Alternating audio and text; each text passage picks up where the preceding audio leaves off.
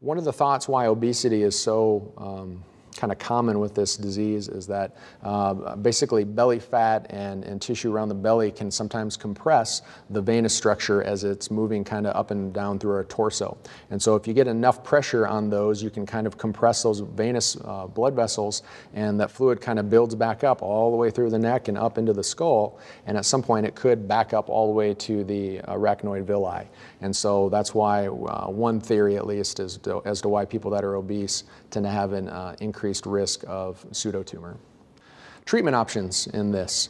Certainly weight loss has been known to be a very good option in this in the vast majority of cases, and we've been known about this for a long time.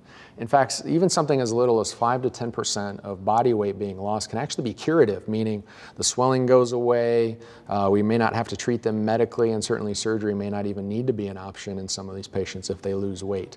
And so when I think of 5 or 10% of people's body weight, if you have someone that's 250 pounds, we're looking at between 12.5 pounds up to 25 pounds of losing somewhere in there. It can sometimes be curative in and of itself.